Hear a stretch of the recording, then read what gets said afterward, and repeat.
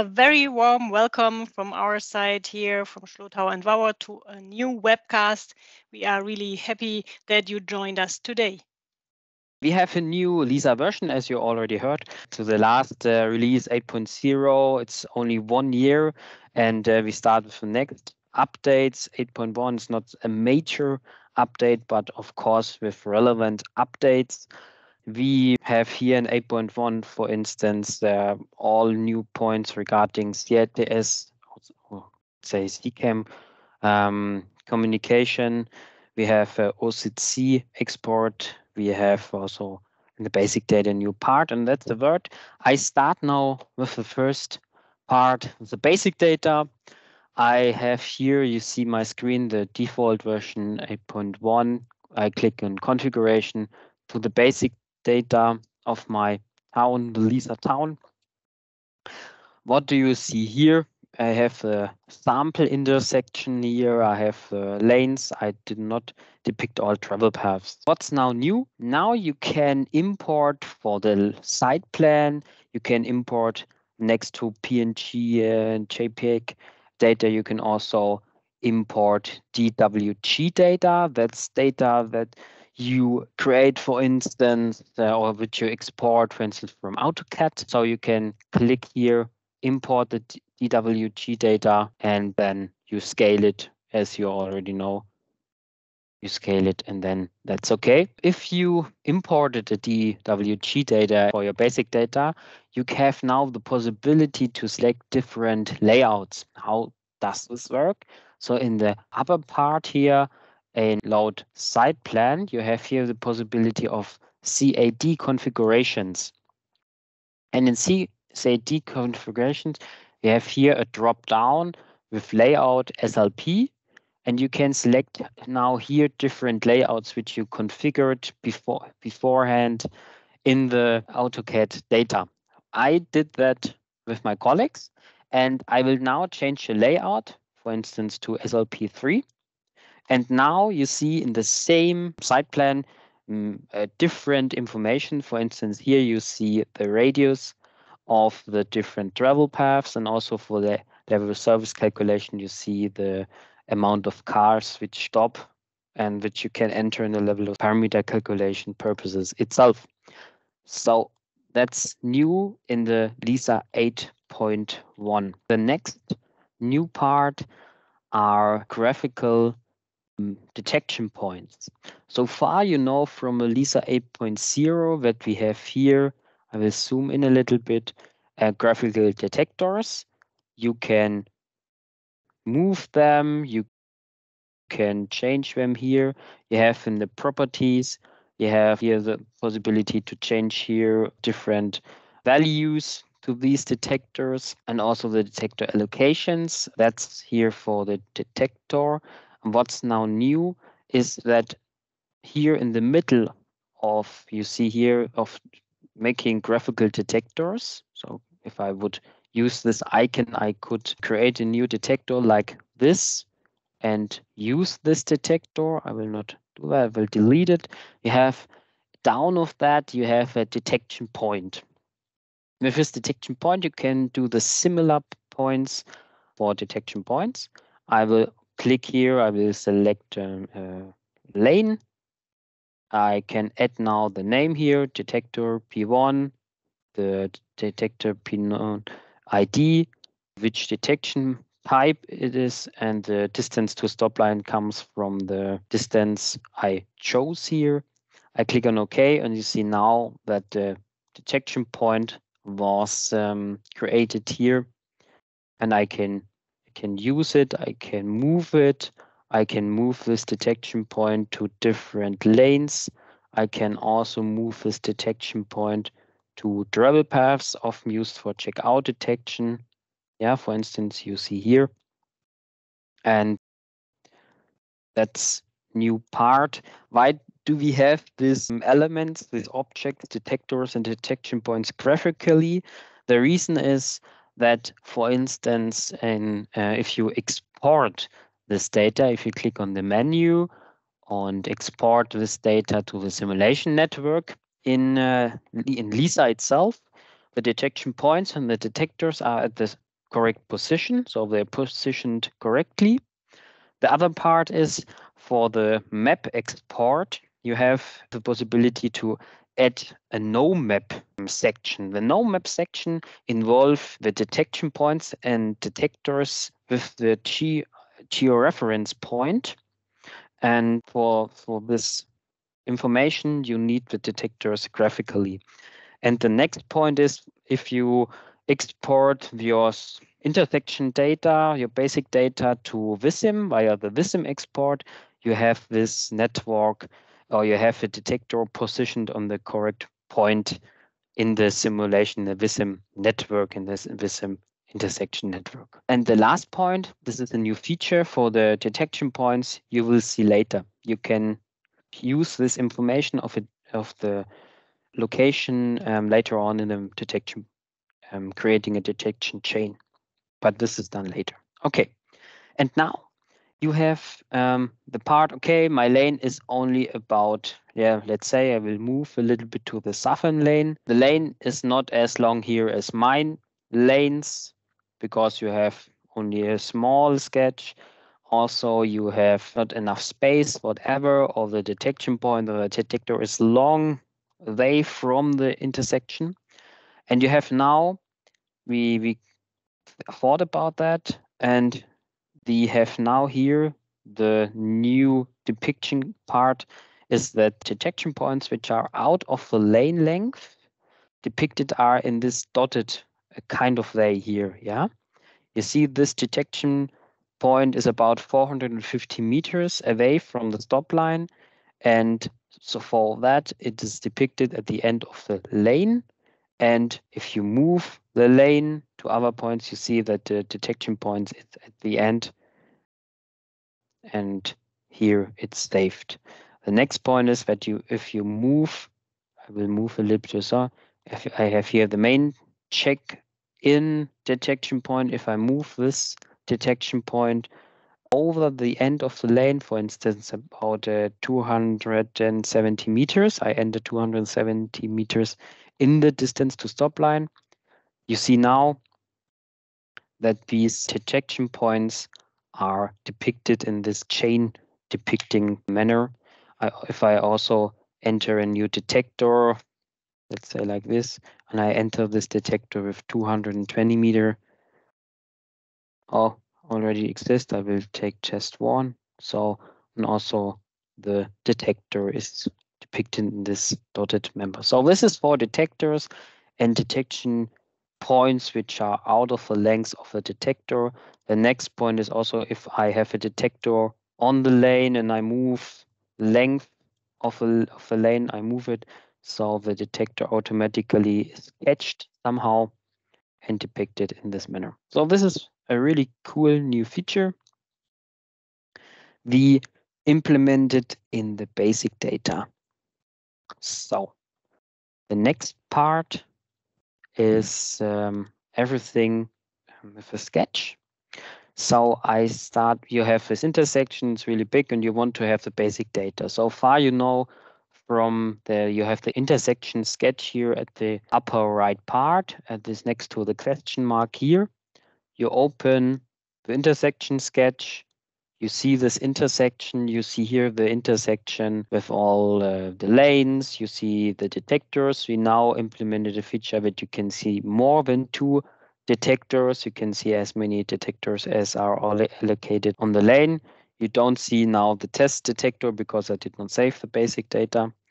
And now we can configure the sketch somehow. How can we configure the sketch? You can configure it with right click, and you can say, okay, I want to fill it with colors. I want to have the detectors for the crossings depicted or not depicted with this. And now new is that you can show the map lane IDs. Why do you need that? You need it, for instance, if you want to create an SRAM intersection logic and you want to see which lane is allocated to which approach and so on and so on. And for that, you need the map lane IDs. And the map lane IDs are different to the LISA lane IDs because of historic reasons. And the LISA lane IDs are for every approach. You start with 1 normally. And the map lane IDs is that one number at an intersection cannot be doubled. So the numbers which are ongoing, that's the map lane IDs, and the numbers which are like starting with one at every approach, they are the map lane IDs. In general, a topic map, it's getting more and more important to have CITS messages or be CITS ready. It means corporate intelligent traffic services. For instance, in the German region, the normal radio frequency R09 is new structured at 2028. For that, you need new messages. You need SRAM messages, for instance, that are the next generation of prioritization messages after the R09. And for SRAM messages, you need like the digital kind of the basic data of the intersection topology. And this map message, this digital message of the intersection topology is created from LISA as a LISA-expert. You only need with the basic data, you have georeference points you can set here in LISA to this coordinate points here you get from Google Maps, for instance. You set the georeference points and every map is somehow configured. And now new in LISA 8.1, you have the possibility to configure this in the basic data. You can see this configuration. For instance, if I delete this detection point, if I click on a lane, I have now here in the left part, I have here lane attributes of this lane. So I have here the lane ID. I can change it, but it's not necessary to change it, but I could. I have also the ingress approach. This is an element which is in the map message later on if you export it. And this ingress approach is not changeable, but it's allocated to this approach, LISA approach here. So the lane is not connected to an egress approach, so this is null. Yeah. Then you have a possibility to see if it has a directional use. It's a bit coordinated. So here you see 1 or 0, shared width, lane type, and so on. These are attributes of the map which are depicted here in the basic data. So LISA enables here the map messages, and also if you change here information because you have different information in the site plan, so on. You can, for instance, I will now show the travel path of this lane, and I will change now here to tram and only to tram only like this. And you see now that in the lane type was before it was vehicle, now it's tracked vehicle. So the changes are automatically done by you. So now I have tracked vehicle. I could change it now back to vehicle and bicyclist, and again vehicle, bicyclist, and the lane type is now changed to vehicle backwards. Automatically by LISA, you don't have to do it. So this is a part of the map, the lane. Another part of the map is connecting lanes with, in LISA, it's travel paths. In the map context, it's connections. If I click on a travel path, you see here connection attributes. Yeah, if I delog it here, you see that also travel paths have a certain connection ID, have a destiny lane, and the signal group is allocated in the connection. So that means for the information you already use for the intergreen time calculation, that you click on a lane, you select a signal group here at the bottom, and do the intergreen time calculation. These information are saved here in LISA, and this information are used then later on automatically. So here automatic for the map export, here you can see now automatic V1, and this is automatically chosen by LISA. You can now, if you want, change it manually, but it's not necessary to have a correct map, it's done automatically by LISA.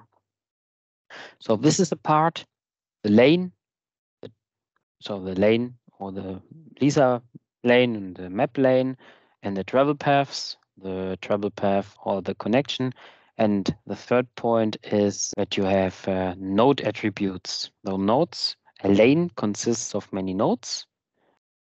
You can see here the nodes as rectangles here. And if I click on such a segment, line segment, you see it now. If I click on a lane again, I have here a rectangle and here a rectangle. And if I click at this line segment, you see that it's now here orange, red, and you have here like a point. And that means all attributes I now start to configure were seen here in the node attributes you have here. You can now select attributes only for this node, for this segment. You can, for instance, say here we have a do not block area, and this is configured only for this segment. So we have again the lane, connections, the nodes, and in general, it's now possible for this digital map. If you have a georeference point, I have it here, GIS coordinate point. If I click here on selecting a new one, you select the geodetic system. You have here the georeference coordinates, and new is also here adding an elevation to this intersection. So at which elevation from sea level you have your intersection. This could be done here. So far, I do not know if it's really necessary for uploading it to roadside units, but you could do it here in LISA. Okay, that's so far to the basic data. I do not see any questions so far. So we move on to other modules. I click here now on cancel. I close that without saving. And I go now to the elevation parameters. Here we have a new feature regarding the pedestrian and bicycle information. With LISA 8.0, we depict now here on the legs the streams of pedestrians and bicyclists. That means here the 30, you see how many pedestrians are crossing this leg. You have the amount here by clicking vehicle flow on the right side. Then you click pedestrian bicycle flows. You have the volumes. And if you have traffic counting, for instance, you can enter the data here. It is depicted here, and you can activate or deactivate this depicting these values. And now new is that you have also here this table. You have the legs 1, 2, 3, 4, and the pedestrian bicycle flows, pedestrian bicycle here, and the volumes here. With deactivating the volumes, you also deactivate this table. You can move this table however you want and can later on print it. Okay, then I move on. I go to the detectors. Here we have also a small part regarding make working with LISA easier. That means copying values to other lines. For instance, I create now here 5, and I want to have this maximum time gap 5 for all lines. I don't have to go for all lines and type in 5. You can now click here with right click, say copy value to column. You get a confirmation message, and the 5 is now in all lines included. This information is done here in the detectors. This is also possible in the detector tests to create or to copy values to other lines. I move on to the public transport. In the public transport, in the subcategory detection chain, you have now here in the upper part this new icon, calculate all distances. What is meant with that? I click on it. With calculating all distances, you can see here a detection chain. You can see here the detection points which are allocated to this detection chain. So pre-check-in, main check-in, check-out, we solve these detection points in the basic data. And you get here the distance automatically to this detection chain. So we get this 450 meters, we get here this 160 meters. And here we have the checkout on the connection. This is minus 20 meter behind the stop line. And if you have the distances not included so far, I can delete it. So like this, I can click on calculate all distances. I can say the rounding, okay, and the distances are automatically filled. That makes life easier or work easier if you have many detection chain and also detection points if you use the graphical detection points and you don't have to copy the distances manually and put it here into this table. That's to the public transport. Now I move on to the intergreens, for instance. I could also open the conflicts. Here I use a different example with sub-intersections. What do you see now here is the new part. The new part is yellow. What does it mean? At this intersection, I can open the sketch. I have 3 sub-intersections. I have main sub-intersection, have here a sub-intersection with only pedestrians, and here a sub-intersection with pedestrians. And the intergreens between this sub-intersection can't be checked by the control units. Or in general, it can't be checked. And in general, it's interesting which signal group is allocated to which sub-intersection. And now in LISA, it's depicted which signal groups, if signal groups are at the same sub-intersection, the cell is white.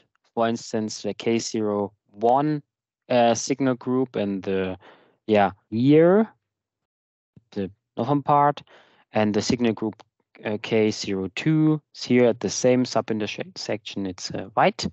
And but the signal group K11, for instance, it's not at the same sub-intersection like K1, and so it's yellow. And the signal groups which are at the same sub-intersection like this, sub-intersection 2, are yellow again, so it creates these rectangles, makes work here at this part also easier. This is also depicted in the conflicting matrix. Okay, let's move on to the stage transitions. Let's back to our example. In the stage transitions, you have often that you change a stage and the stage transitions are already created, and you don't want to have a recreation with changing the green length and so on. You only want to change the name. For instance, in the stages, but also in the settings, you change here the general, you change the prefix for new plans. I have now here, I can enter now stage transition is STR, and the delimiter is like a minus. I want to have this for all plans now. I click in OK. Now I can click here on the stage transition. I click on the right click. I can here use this here recreate names, this line. I do that, and you see now that stage transitions are renamed without changing here something at the stage transition. That's if you want to change here the stage transitions because of reasons, then you use all ST to regenerate the transitions itself. This is just the renaming with right click, renaming the names. Okay. Now we came to a major new part in the LISA 8.1. It's the signal timing plans. Clicking on LISA down again. So What's now new here is if I go to the stages and I change stage 11 to stage, change here, stage 1 to 11. Okay, I save that. I save and close that. Go to the stage transitions. You see now that currently the stage transition renames at the normal name 1 to 2. And if I click now with right click to recreate names, it's now changed to 11 to 2, 2 to 11, whatever. So it's connected to the stages and it's automatically using the new names. Okay, I have to change that back. Good. So in the signal timing plans, we have this STP overview now new here. The module is not new, but we extended it. In general, in the LISA 8.0 or older, you have here the name, you had the ID number, you have the, I guess maybe you have the blind type and the last change. Now we extended here this table with additional informations like the pre-timed information. So which operation mode does this STP have? So pre-timed, traffic actuated, or manual operation. Also, we added here the parameters. Which logic parameter sets do you have here? So set 1 on logic, detector parameter sets, public transfer parameter sets, permission plans, and the allocated activation and deactivation plans. These informations are here depicted, makes it easier. If you have a lot of signal timing plans, you don't have to go through all plans. Click on them, depict the properties and so on. So now you have here a big list with all STPs. You can not only depict them, you have also here the possibility to change information. For instance, here you can change the parameter set. I have click here on the parameter sets. I have it drop down, and you see here I change it to set 2 or to set 3, and save that. So this is automatically then changed here in the properties. And you can not only depict signal timing plans without documentation. We have here the part show documentation plans. That means that you also depict, if you compare this tree view with this depicting, you also see stage-based STPs and alternative plans or plans with this documentation only mark. A little bit bigger here now.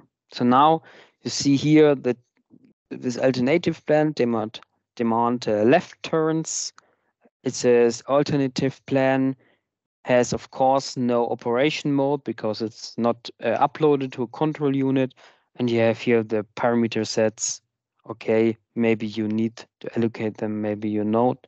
And here is a column with documentation only.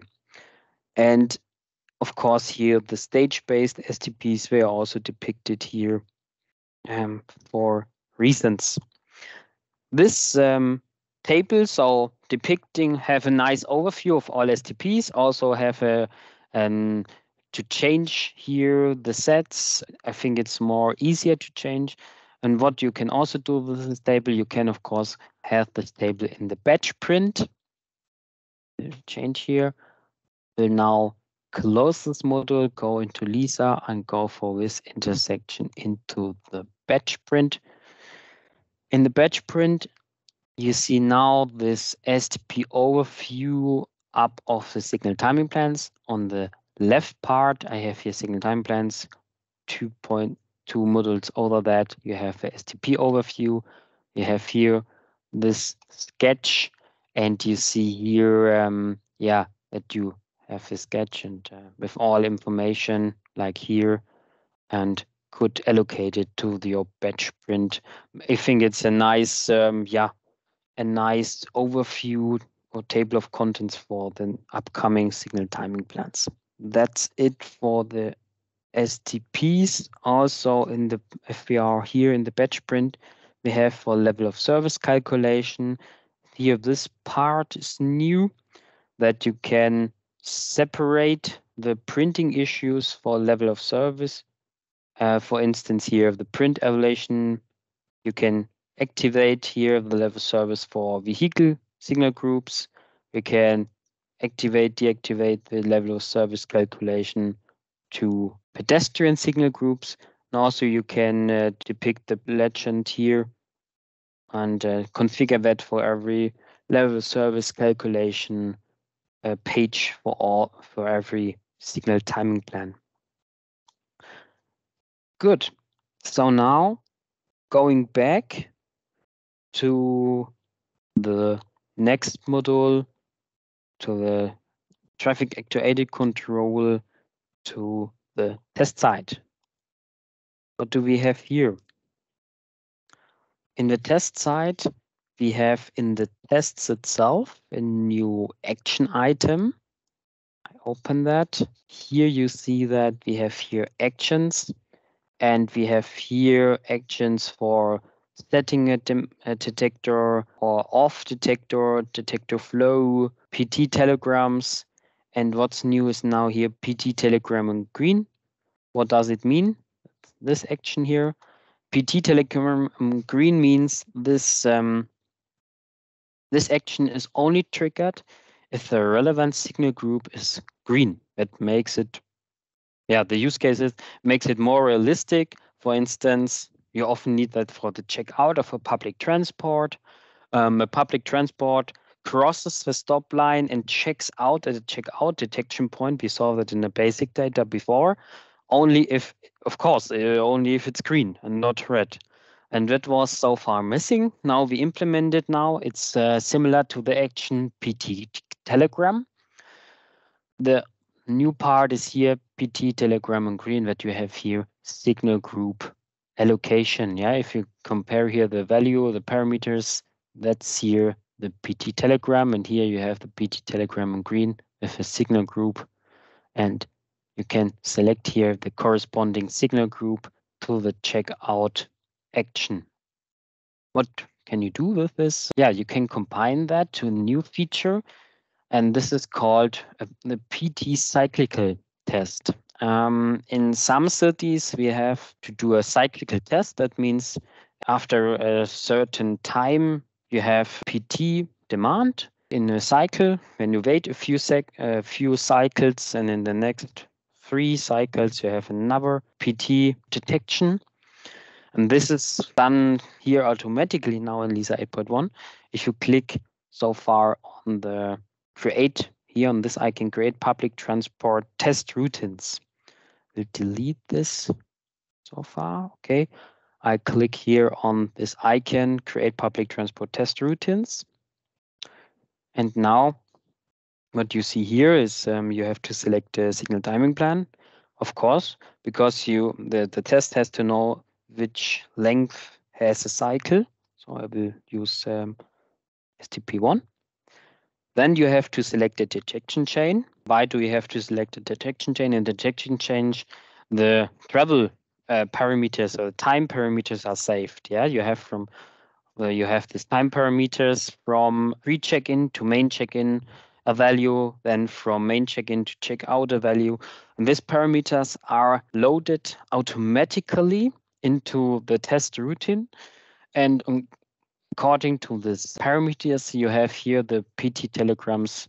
These are here set in this manner, in this time periods you defined before in the PT model.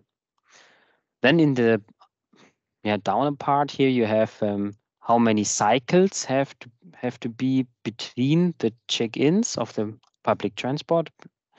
And here you have the step size in seconds. So you have a check-in at second, let's say 60. And after 3 cycles, you have another check-in at 61.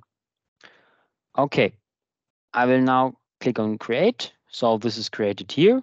I will show that now. I will close that, save and start that. Now I activate this test routine, scenario out, PT is out. Okay. I will now start STP1, apply, start this here.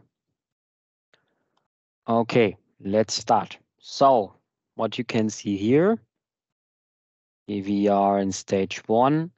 So here at second 59, we have a check-in, and we have here an automatic checkout. And after 3 cycles, let's say about 220 seconds, we have another check-in cyclical at check-in at second 60. Yeah, with the same procedure. And now you can move on. Now we have another check-in at second 61. Why do you do that? For instance, you want to test how long is your wait time, how long it depends till the according signal group of the bus gets green. And for this measurement, you use this new test sample. Okay. Then we go, I save and close that, and we go back to logic. I have here a minor point before I came to the CITS parts. Here in the logic, in the parameter sets, you can now move here the sets. So that means I have now here set 1 and set 2. And now I can click on move. I can move this set 1 here, and that's now possible. I have here in a different order. Also here new is in the controller function and the OML library 3.1. It's similar to 3.0. We added a new 3.1 because of the CITS functions. We have a new additional library. It's called CITS library 2.0. This new library CITS 2.0 involves now the new categories CAM, now the new categories SRAM and SSM. CAM and map was so far available in CITS library 1.0 and OML 3.0. So now we have here SRAM and SSM message functions. What does it mean? I have now can click on it. I can click here and have here the functions. We can ask how many SRAMs were sent to the intersection and so on, and how does the system work.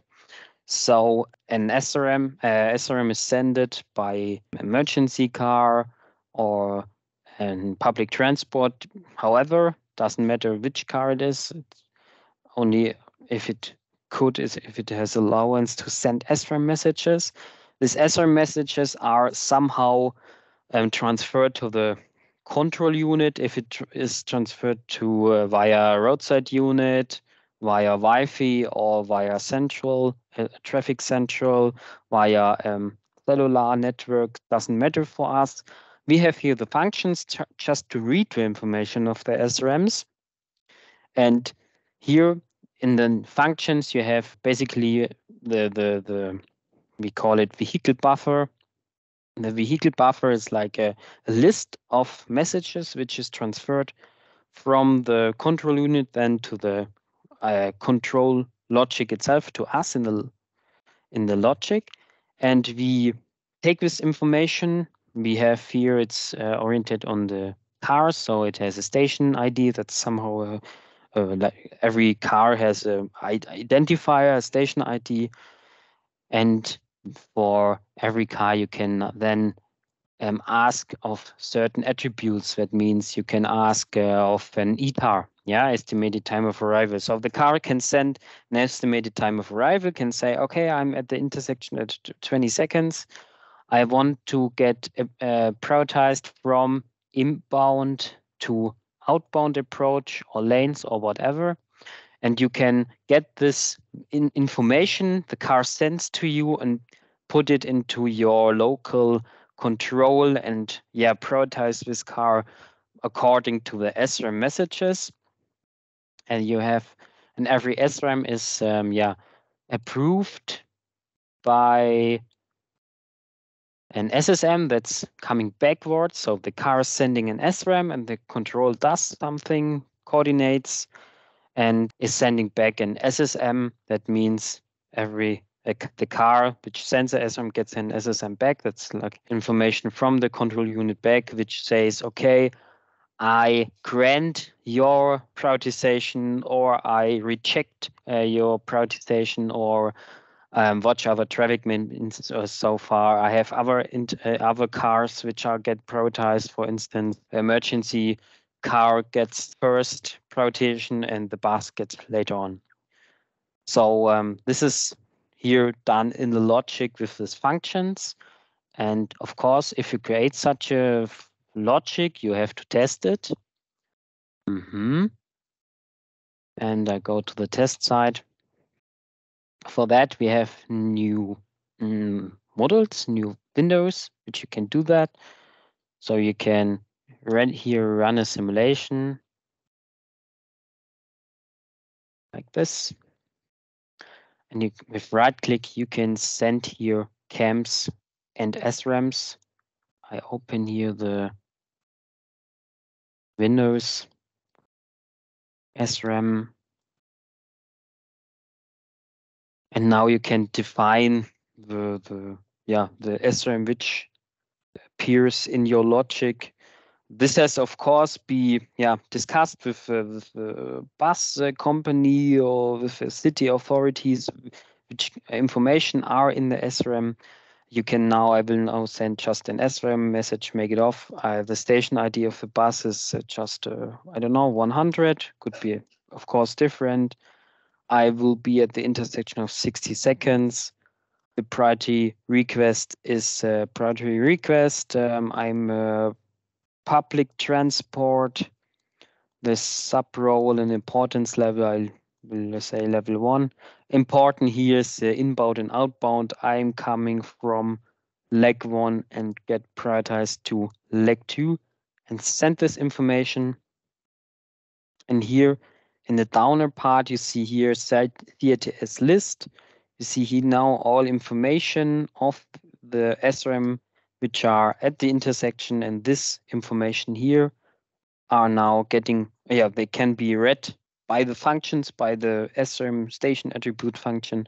And with this information, you can now start your control. You can ask, for instance, is there a bus wanted to be get prioritized from inbound approach 1 to 2, and which ETA does this car have, or this bus have, and then do the necessary steps to get this car in prioritization. So this is new, the CITS library 2.0, new here in LISA 8.1. We have also some other parts in LISA 8.1, for instance, uploading the control to my city, or we have now new to OCIT C.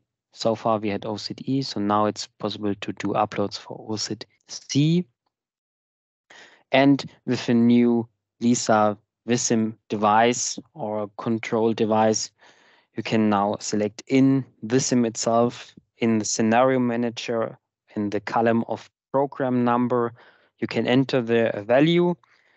So VISIM automatically checks the signal timing plan number, and the signal timing plan number has activated according to the number you enter in the column program number. Yeah, so you can create in VISIM different modifications or scenarios.